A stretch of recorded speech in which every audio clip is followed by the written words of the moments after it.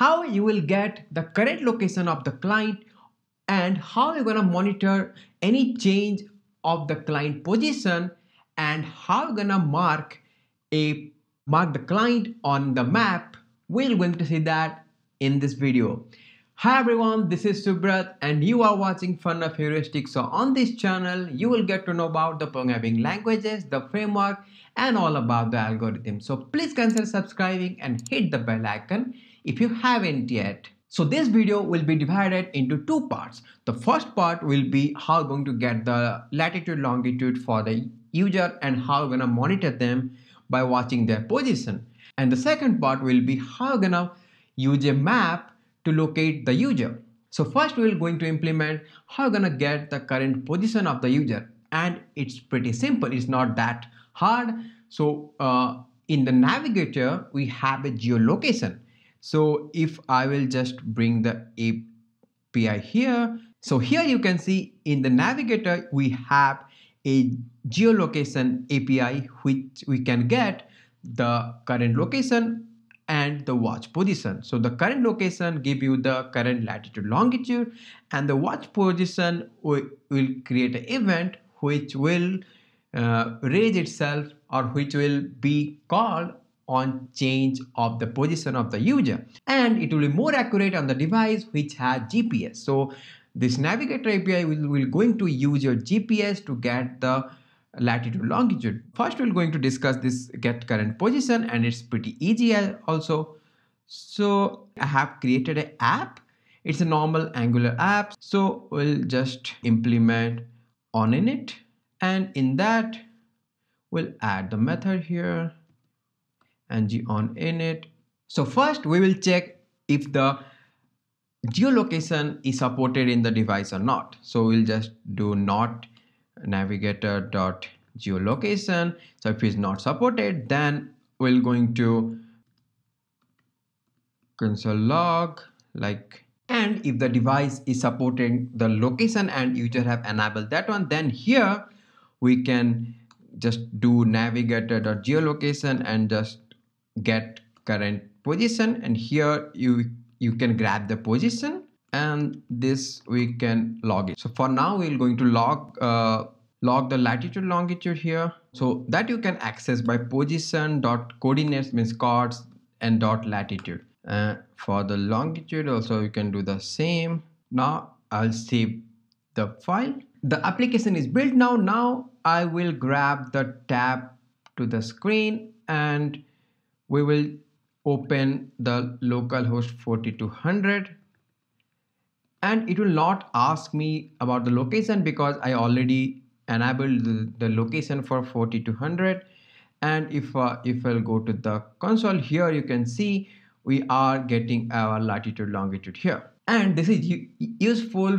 Suppose you want a position of your client for a single time. Suppose you are creating a delivery app. In that while giving the address, you can ask the current position, and if the client is using the mobile device, it will be the accurate position according to the GPS. So you need not need to be worried that much. And if you integrate your latitude longitude with the Google Map API, then it will be pretty good. And apart from that, the Google API means the geolocation API is more accurate on the HTTPS. It's only allowed on HTTPS due to some security reason, and that's how you will get your latitude and longitude. Now we'll see the watch position, and that I can't demonstrate you because first of all my laptop doesn't have a GPS, and I can, if it has also, I can move the laptop to a certain code, like to change in coordinate because we are stationary. But you will get a glimpse of how the things are working. So here we will create a method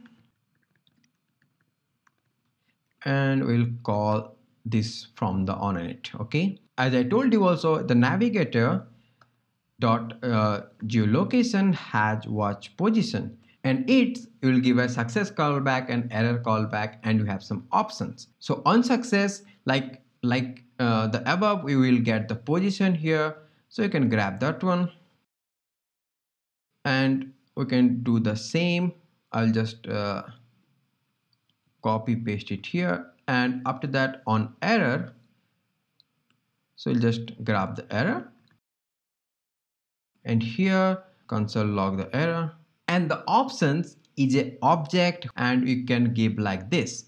So the enable high accuracy, I think it's the name so itself that if you make it true, then it will give an accurate result, but it will going to consume the power but because it's going to use the GPS pretty frequently.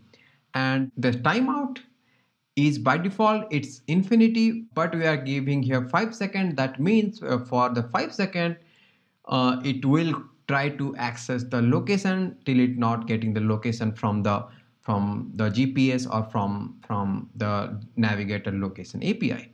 And maximum age is the means the it will try to cache your result to your browser cache if you for a certain amount of time, and this is also milliseconds. So if you are giving 0, that means it will not cache at all. So we'll save this thing. Now we'll go to the on init and we'll just call this method from here. And as I told you, the demonstration of watch position will not be that accurate in this video because we are not moving. But if you are going to create an application, just open it in your device and have a run. Then you can see and just send this position every time to your server. If I'll go to the console here, I'll just refresh here again. Here you can see we are getting the latitude, longitude. So this is how you're going to get the position. For more, you can read this article from MDN, and it has lot of things which browsers are supported and all. It will be pretty clear. So back to the video again. So here one more thing is you have to clear the watch. Think example like in the Google map, you are giving a location and you are going to that location. So here you can grab this ID, and suppose you have the location where you want to go and you have some latitude value. Once the watch position giving you a success, here you can check this position dot latitude equal to your latitude. I'm just checking for latitude. You can check with some accuracy, means or you can check in a radius as well, like within 25 meter or in a 5 meter. That also you can check. I'm just checking if it is equal to the current latitude we have. Then we will going to clear the watch ID. So to clear that, we'll just navigator.geolocation.clear watch, and you'll pass your ID.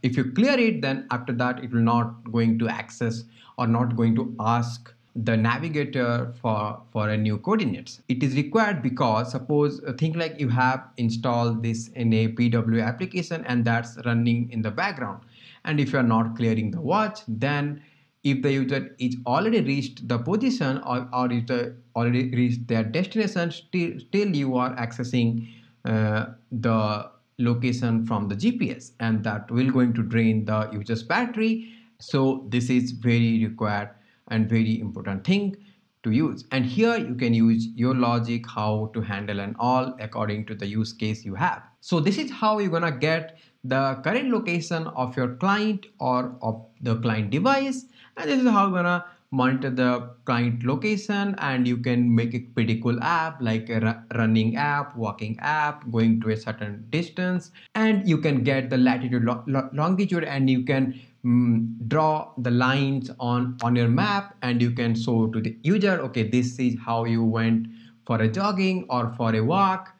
And if you guys want me to make that kind of app, please let me know in the comments so that we're going to make one similar kind of app, so that where you can track the user and you can add the animation, or not the animation, the line on your map. Now this is the end of the first part of the video. Now we will see how you're gonna mark the user on a map, and today we will going to use the Leaflet. So Leaflet.js is a open source platform and it's free. Why we're using Leaflet, not Google Map? Because first of all, it's free and it's open source. Google Map, obviously it's accurate. They cover a lot of area, so you will get updated map, you get satellite view, you get your 360 views and all, but you have to pay, and that's also pretty easy. That's a kind of the same how you're going to use it here, as it's free and it's just for a sake of tutorial. We are going to use the leaflet. So today we're going to implement this one. So only the marker with a pop-up here, and this is a quick start guide. So first we will copy the css, because this will again normal, the css. We have to put the css on our index.html. So let's put it here, and you are putting the script file, means the JavaScript file here, and make sure that you are putting the JavaScript file after your CSS, because once the CSS is loaded, this is going to access those files, and it's saying create a ID and give a width, and this will do later. Here they are saying you have to initialize the map with certain coordinate. So here we are going to add a tile layer. So this is a tile, and it's by the map box, and we're going to use also the same. Here you need an access token to access your map, and you can request for access token here. I have created an account and I already got a access token. So this is the default public access token I am using. Copy this little later. So I'll go back and I'll just try to open in a new tab, so that copy this access token later. So first we have copied this too. Now I'll just copy this map ID, and this will do it here. We don't need all this thing. I'll just create this map ID, and we'll just give as a map to be simpler, and we'll go to our CSS and just add map, have height at 60 bh and your width at 80 bh, and margin photo. Go to your browser, you can see we are not seeing anything, because we haven't initialized our map yet. So if you can see, this is here, as we are already using our position and we have our latitude and longitude from the get current position. So here we will going to use the same. So I'll just convert it to let, because it's good to use let, and my map will be same, and here you can give the map, and you can see we are getting a error here, L. What you can do, you can declare the L in the above, and you can declare capital L, and I will give it as any, and now it will be accessed as a global JavaScript variable. And now we can do the same. So here, instead of giving this position.coordinate, so first what I will do, I'll create a variable coords equals to position.coords, and we can access the position.latitude here, coords.latitude, and here you can access the coords.longitude. And this 13 is the zoom level. So if you're giving 1, it's means the zoom out, it will be the whole map. And if you are giving, I guess it's till 20, I guess. So if you are giving 20, it will be the max zoom, but 13 is the decent position what you have. Now if you'll go to our application, here you can see we got our canvas with this all means zoom and zoom out icon, and we are able to see this leaflet tag. What is missing is we have to add a layer, because the map you are seeing, it's a layer. So I'll just copy the whole thing here, and I'll go here and I'll just paste this thing, and here you need the access token that I just showed you, and here I have created an account, and I will copy the public key, but you for a production. If you're using this as a production app, then use a proper your generated key, and that we're going to use it here. Now if you see, so now currently I'm in Bangalore, so it's just showing me Bangalore.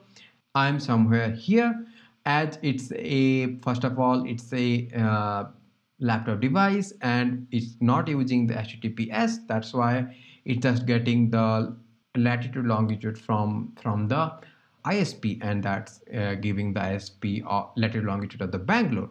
Now we will go and see how you can add a marker like this here. So we'll just copy the same code. I'll just go to our code here. So here we'll just create a marker here, and we'll use the same coordinate latitude longitude. Or what you can do is you can make this also as an array, and we can use the same here,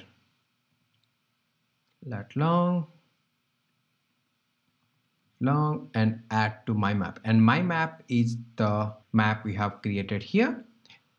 And also you can set latitude longitude by a method called set lat long, and there you can pass your latitude longitude if you want to change the map on update. Okay, so this will add a marker to our code. If we'll go to go to the browser, you can see the marker is added. Now if you move it or if you try to zoom it, you will see the marker will be placed in the same place. And we'll try to add a pop-up now, as we have seen here. So there are two type of pop-up. Okay, so one pop-up is the permanent pop-up, and one means it will just add to the same position, and you can add a pop-up on the marker itself. You can just get the marker and dot bind pop-up, and the first thing is the text what you want to be displayed there, and it's the normal HTML will go there. So here